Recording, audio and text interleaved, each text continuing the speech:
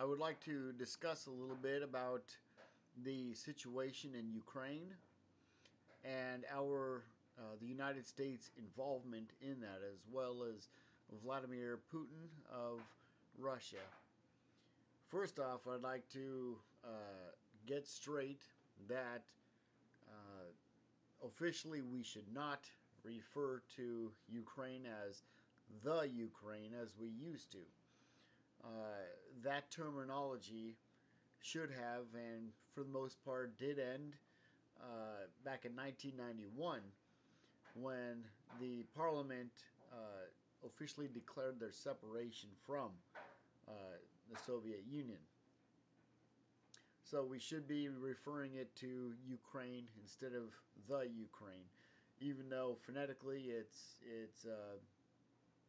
just seems to roll off the tongue better when you say the Ukraine for whatever reason.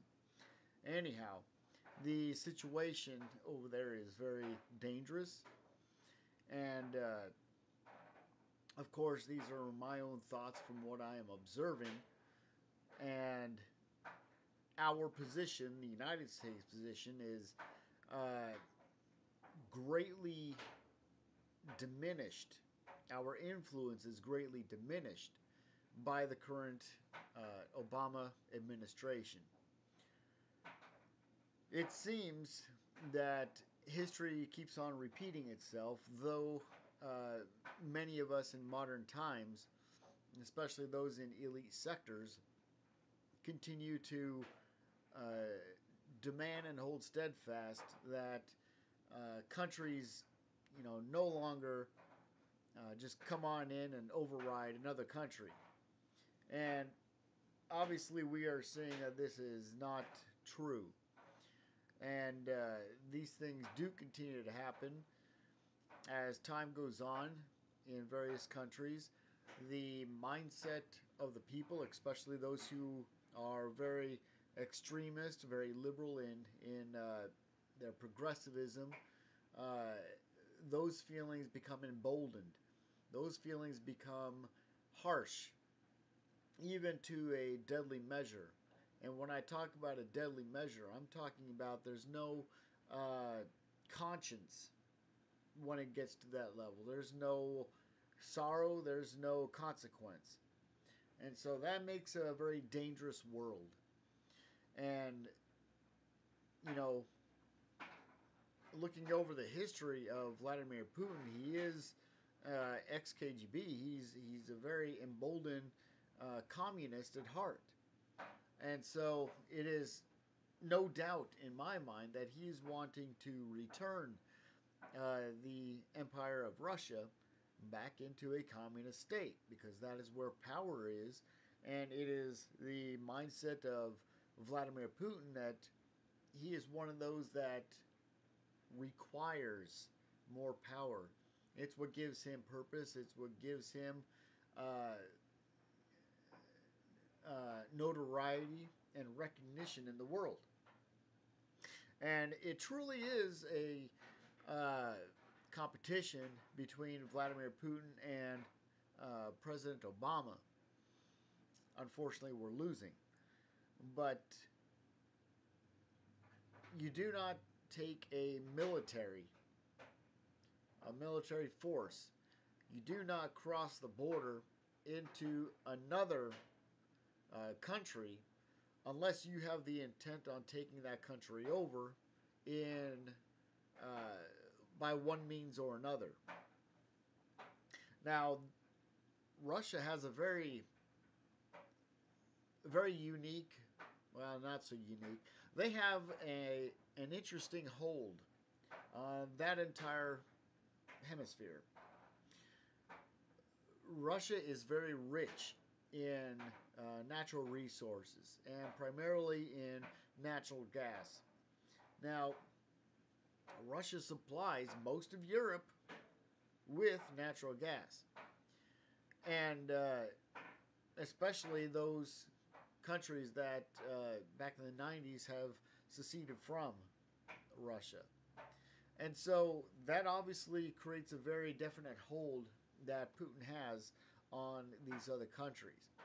And so when you see an injustice like this take place where Russian forces are pridefully entering into Ukraine and into Crimea, that you are not going to see a whole lot of pressure from other countries that are under the rule of or under the influence of Russia.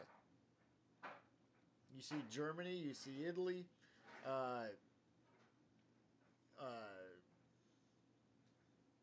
Germany, like I mentioned, but you see all these other countries that are giving their announcement uh, that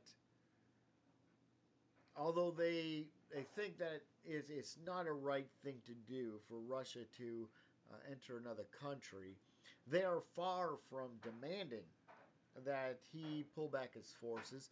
They are far from demanding the threat of military action. And these are all coming from the G8. And so this is part of what makes the NATO alliance a very ineffective tool. It can be a very effective and beneficial tool. But when you have a major player of NATO, particularly Russia,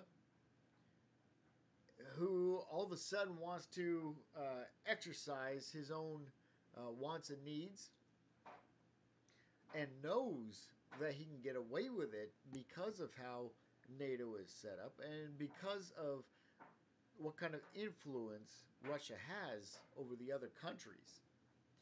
You're not going to see a whole lot of backlash from what they're doing, especially from those countries. Now, the United States has a historical responsibility to the world. Now, the Obama administration has always based their platform on the idea, not the fact, but the idea that the United States is a bully country, that the United States needs to be more compassionate, more passive, more on the same level playing field as others, and that we're just the bully kids on the block. And that is a devastation to what the United States is supposed to be. We are, at heart, the greatest nation on the face of the earth. What I mean by that is our beginnings. Our very foundation, the Constitution of the United States, provides the basis, provides the foundation of the free market enterprise. It provides the basis of personal liberty, personal freedom. Freedom of what? Personal freedom to grow and enlarge, to become industrious, to have a dream or an idea and pursue it, and to gain benefits from that. When you gain benefits from that, you then spread that. It creates jobs, it creates funding, it creates prosperity for millions. That's the basis of a great nation. That is the basis of what we have, for so many years, tried to invite other countries to adopt. And that has become very, very difficult, even to deadly measures.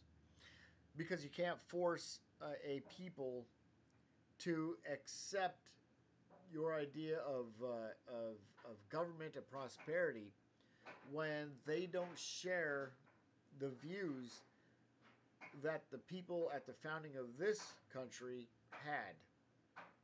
Okay, they had the true spirit of wanting freedom, wanting to build their own great nation, and wanting the freedom to worship as they please, wanting to be free from the oppression of Great Britain. And so it is my opinion that the Obama administration has all but destroyed the exposure of this nation as a great nation. because of our foundations, because of the Constitution of the United States, because our unique um, beginnings, we have the moral and economic obligation to the world, and I believe designed by God, to be a role model for these countries. Now, for so many years, other countries have looked up to the United States in a positive way. They have wanted to emulate the United States. They have wanted to, uh, many people have wanted to be industrious and have tried to change their own countries, their own government, to be more like ours so that they can benefit themselves, they can be prosperous, they can benefit the world. Now, uh, part of that is to have a strong military. And that's got nothing to do with being a bully. In order to maintain that moral and economic authority in the world,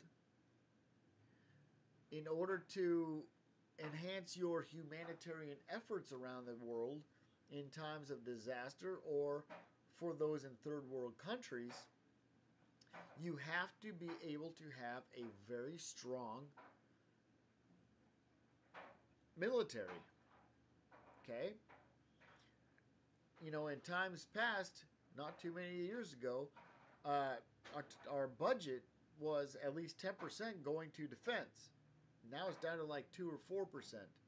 But you have to have that strong uh, military because there will always be tyrants out there like North Korea and like Russia. You will have those tyrants out there who eventually have the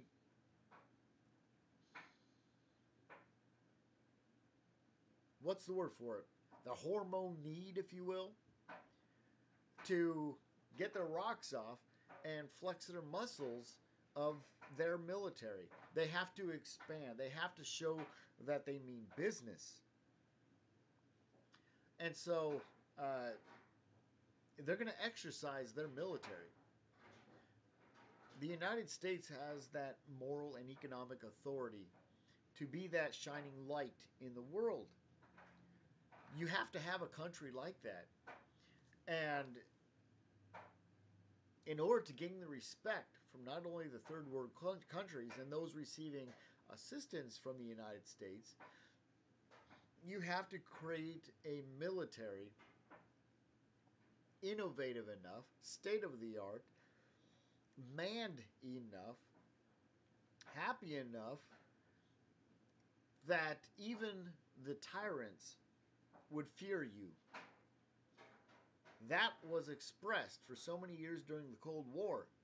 We had a very good, mighty military. We had a strong leadership at times, minus Jimmy Carter. But we as a country had a pinnacle mantle to uphold. And I just fear for our future because I believe the current administration has all but destroyed that moral and economic compass that that the United States is endowed with through our beginnings, through our Constitution. So it's got nothing to do with being the bad guy on the block. We have for years been, and we still continue to be, the greatest humanitarian contributor and you know, things of that type. But we have a moral compass to be upstanding, to be truthful, to be honest, to help those who are in need.